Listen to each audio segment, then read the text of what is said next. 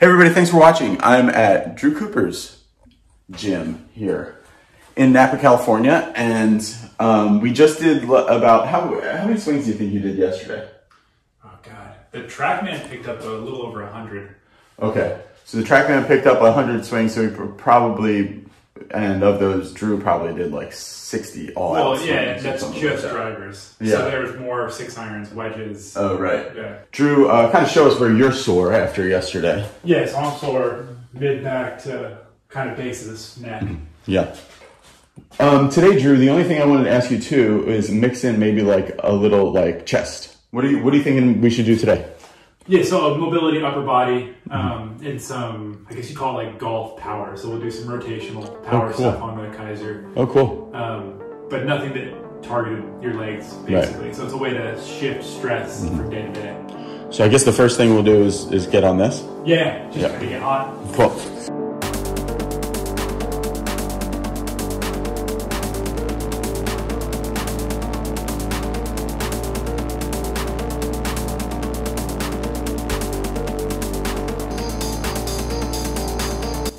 Okay, so what should we start?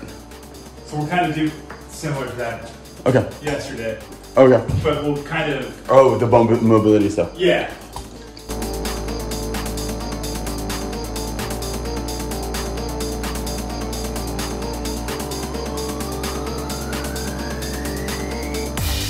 So this is going to be like we did with the sprints and jumps. This is our upper body kind of. Okay.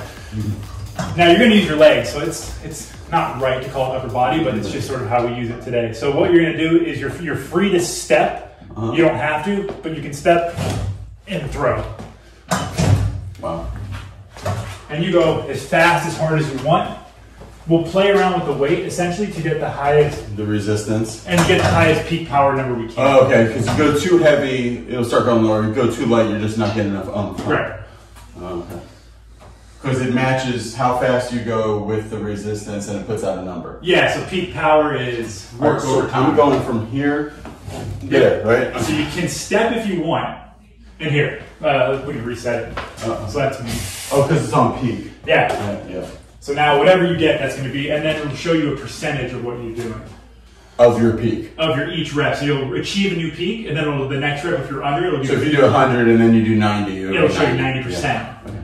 How many of them are you doing? You're going to do 6. Okay. And they all can be pretty all out, right? Yeah, as hard as you want to throw this thing. There you go.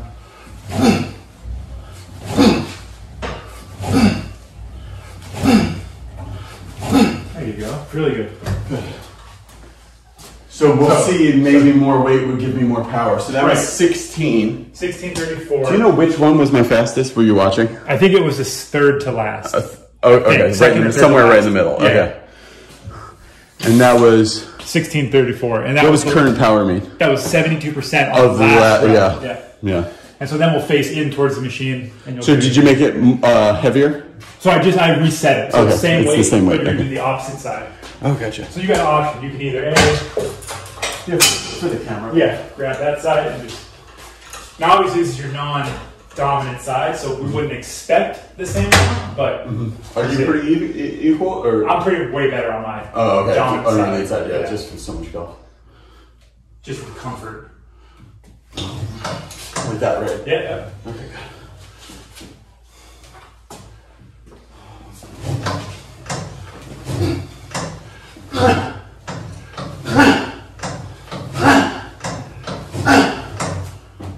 That's only the last one. Okay, good.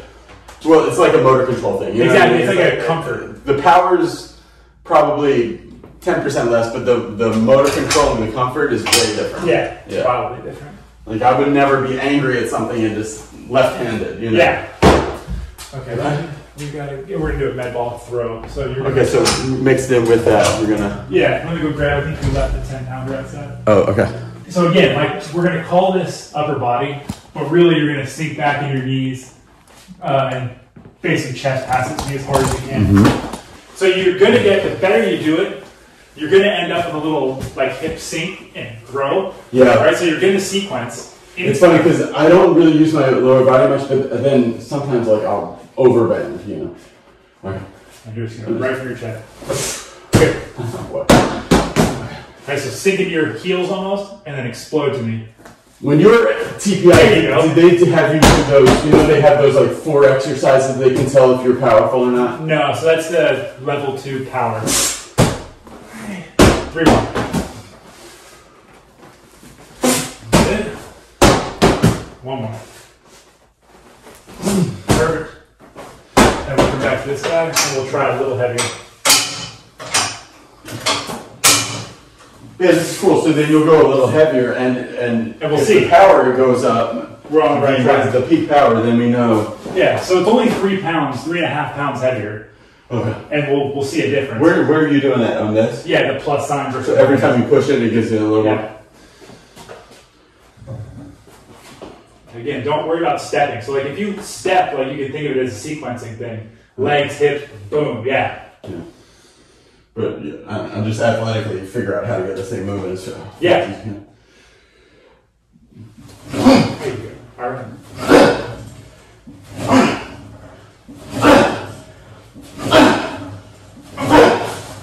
Perfect. So last one, best one. Okay. Better than your. Was that higher than last? Or yeah. lower? So by about 10 watts. So not much, but the. Oh, was it like 1260 before? Right. Oh, and my very last one was 100%. Yeah, and you hovered around 98%. Like you never get below 1200 really. Oh, good, good. That was good. Yeah. Lefty, right? Yep. Yeah, this is definitely something you wouldn't want to do on your normal cable machine. No, because that weight stack.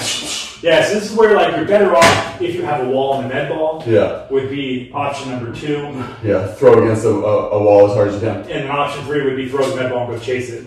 Yeah. You get a helper. Yeah.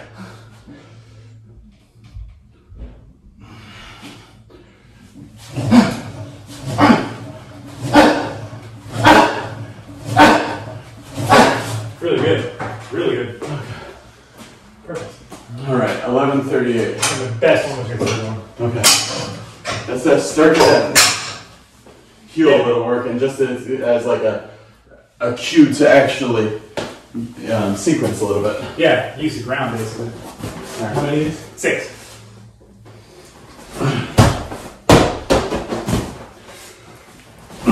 Good.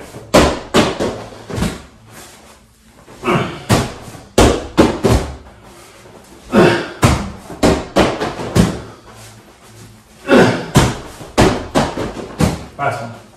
There we go. Good. And we'll get 1 more of each. Take rest if you need it. Yeah. Again, the goal is to feel fresh and to beat your record. That's always the goal. 1270. So now we're going to say that was a good weight then, huh? Right? Yes. I put it up a pound because of how consistent you were.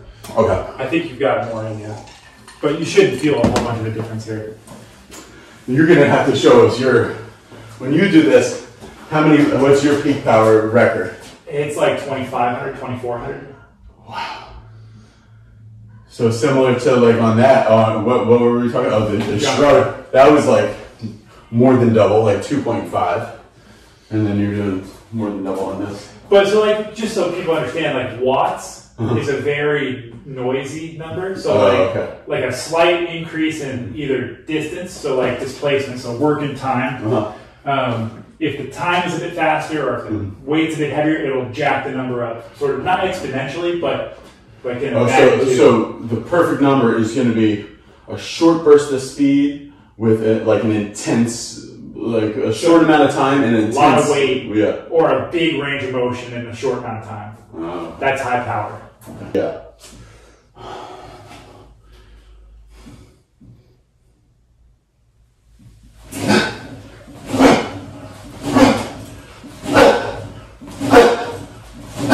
There you go, 1,400. All right.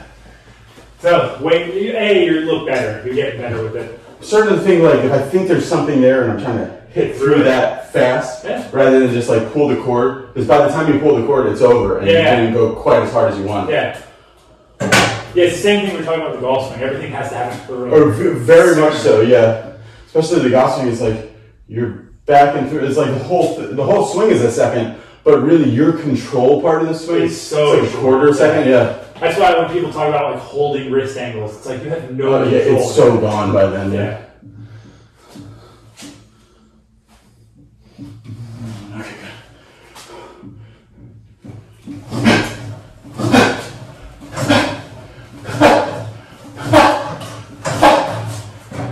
So we forgot to reset it, but you were about 80% at 1400. Oh, okay, that was my peak. Yeah. And you were watching the numbers. Yeah, like, they were like 13s or 80%. Oh, okay. Do that one more time. One more of the net ball pass. Well, yeah, and it's the same thing I would say to somebody is like in sports, they have this force velocity profile. So people can be force deficient or velocity deficient. What's the difference there?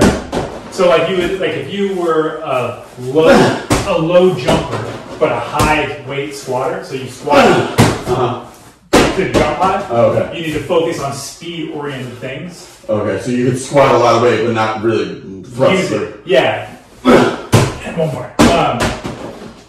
Vice versa. Some people are very weak compared to how high they can jump or how fast they can sprint.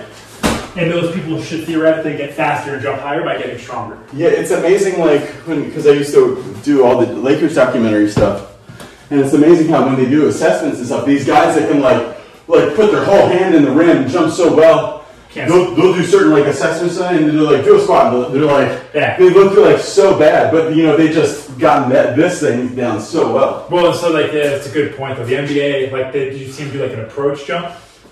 Yeah, they do box a rebound jump. Yeah. And those kind of things. Yeah. So think about it's a stretch shorten cycle. So they're using the downward velocity to stretch their tendons and bounce using energy given to them. So if they're not used to going, it's less muscular effort and more like bouncy ball tendons. Yeah. So we'll see how you do. Okay. So we're gonna move into more the strength portion of the upper body. Let's do it. So we're gonna put this on sort of like a backpack. Right here. Yeah. And then we're gonna get down for a push-up. Yeah. And you're just gonna knock out 8 push-ups. You're gonna take a set. We're gonna count to about 10 in your head, and you're gonna do 2. 8 push-ups. Count to 10, and then do 2 more. Yeah, and then you're gonna go wait 10 seconds. 2 more, until you can't do 2. So this is a way to keep volume, the total amount of stuff, low, to try and limit soreness for a golfer, but still get a training effect. Oh, yeah. That's what I need for leg exercises. I get so freaking. I just need to do it more. Yeah. So this is my way for. Where should this be? It should hopefully be so under. I do 1 band under the elbow, and then the top of it is hopefully underneath my shoulder. So more like that. No, it's like there. And how where am I holding it? Yep, there. That's the goal because that gives you the most tension. That way it's not just loose in the way of my elbows. Yeah. Okay, 8. 8 is the goal. And if it's easy, go 10. We'll go 10 and 3.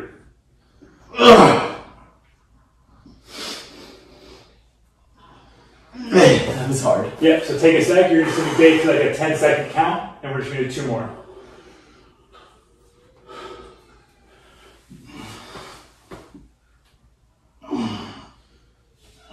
Good, and adjust the band, same thing.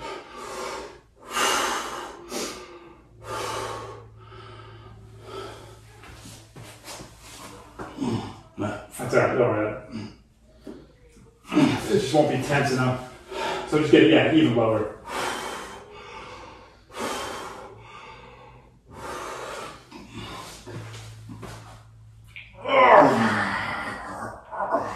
That's about failure there.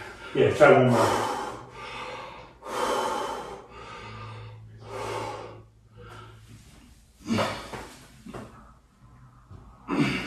Big push. Perfect. Good. Done. Yeah, that's an easy way to get to failure, right? Without a lot of equipment, because usually, you need all this stuff to. Yeah, or you need time. So this is upper body for golf. Upper body pressing is not the most important thing. Yeah. So it's a way to get things done really quick and let yourself stay pretty fresh. Do you know what you dumbbell row? Kind of for 10 or 12. 45. Okay, so what are we doing? Okay, so we're gonna go. It's eccentrically loaded shoulder flexion. So you're gonna do that face of the shoulder extension. We're going to hinge down, and then we're going to take a 6-second count to try and get the arms fully overhead into a loaded position and stand down. And we're going back up. Like, yeah, so the goal is... Am I bending over when I do this? Yeah, so you're going to pull down, and then you're going to hinge over to like 90 degrees. And you're going to feel like your abs are tight, everything's on, and your arms go back up overhead. Yep. Like this? So basically stay standing for this first part, right? Right. And your arms are straight, and your abs... abs... trying to make power? No, you're just getting into position to load the shoulders eccentrically. Shoulders and lats. And so now, and you might just want to move back a bit after this first one. And so now this is the loading, so 6 seconds and a 6 count. Just resist, resist, resist. Long, straight elbows if you can. Okay.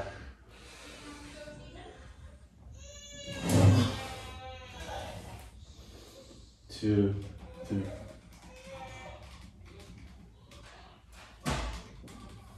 That's better. Yeah, that looks good.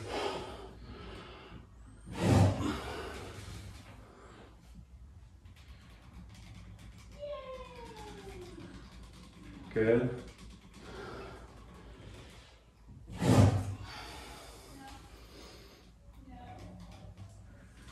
Good.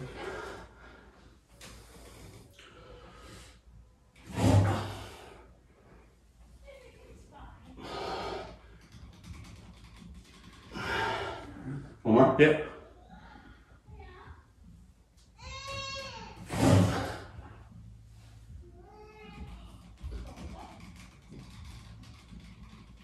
There you go. Good. And so we'll bounce back to that iso push-up. Okay. So again, think of this as like essentially loading the shoulder eccentrically through like a pretty good range of motion. Because what we want in the golf swing is to be able to add up and flex, add up and flex through a big range of motion. Add up, and what's the flex? The flex is lifting your arm up. Yeah. So like if you're a person at home who kind of goes to pick their arm up with their head and their arm starts to bend, or if you kind of do one of these because you don't have a nice solid shoulder range of motion, this should benefit you. Oh, okay.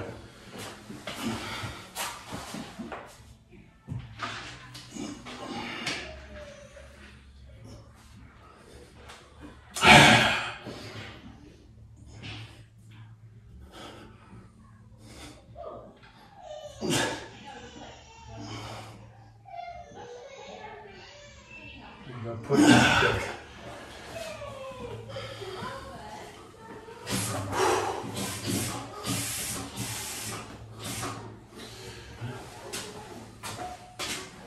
How many of these in there? 6? 6.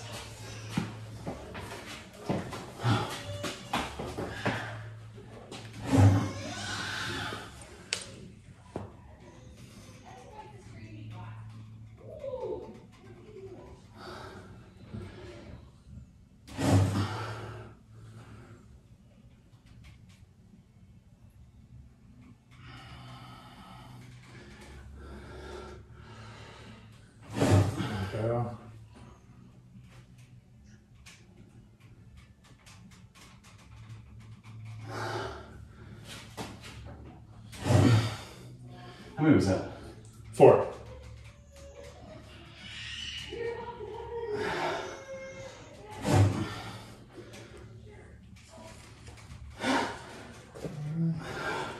Is that it? Yep, perfect. And we'll get one more of each.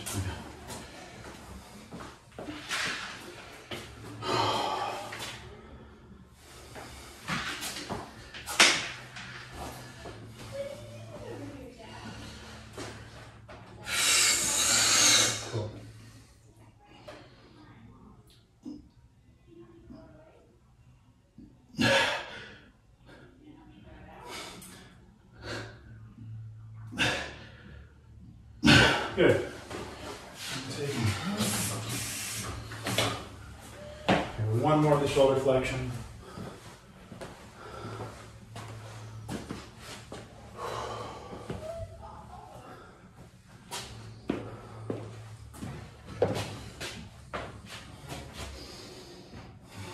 So stay pretty tall when you do this part. Yeah. You should feel like your lats work.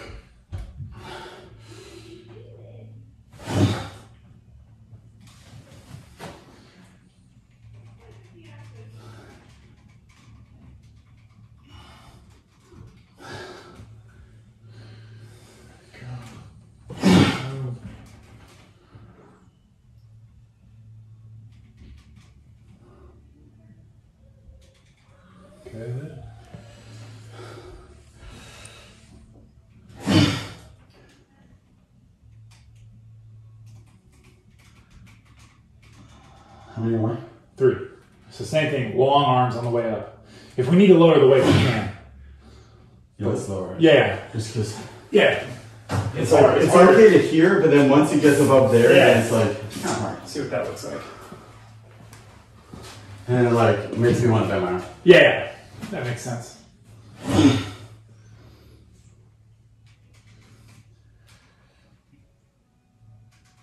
There you go.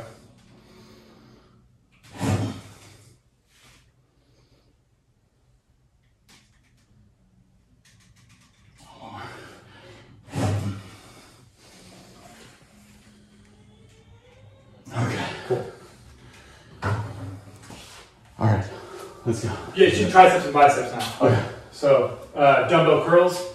I just do 2 sets, 8 to 12 reps. Okay. And then we'll kind of find, I have a weird time doing triceps in here, so I typically just stick with this. Okay. It's just mediocre. Okay. Yeah, so whatever you feel comfortable with dumbbell wise. Alternating? Either way, just arms to me, it's like, doesn't really matter. You just, so that's 35, so you're gonna go, that's at 30, so you're gonna have, yeah, do 2 35s. 8? 8 to 12, anywhere in there. Each arm? Yep.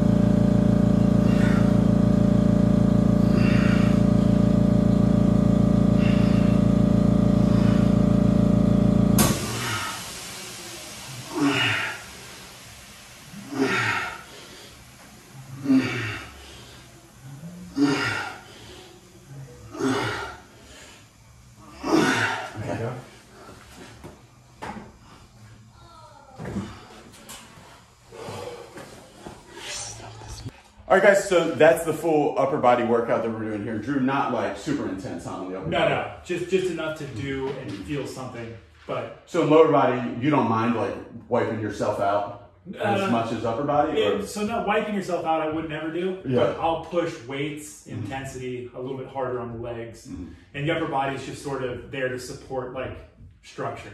Okay, gotcha. And cool, speed building, stuff like that. If you guys are interested, Drew will make up a personal workout plan. Just send them the equipment you have and just you guys work together and get like a good workout plan for you based on what you're working on in your swing and then also like what you have available to you, time and other stuff. Connect with him at D_Cooper86 on Instagram, and I'm gonna try to get him. Sometimes I do these videos, I think it'd be fun for you to do on Be Better Golf. It's real simple. You just set the camera up and it's called What I'm Working On. So for like, you hit balls for like 15 minutes and you just kind of talk to the camera about what you're working on and just tell us the numbers. I think that'd be a good way to keep updated with what you're working on, your swing, and just keep you on the channel. It'd be fun. Cool. All right, guys.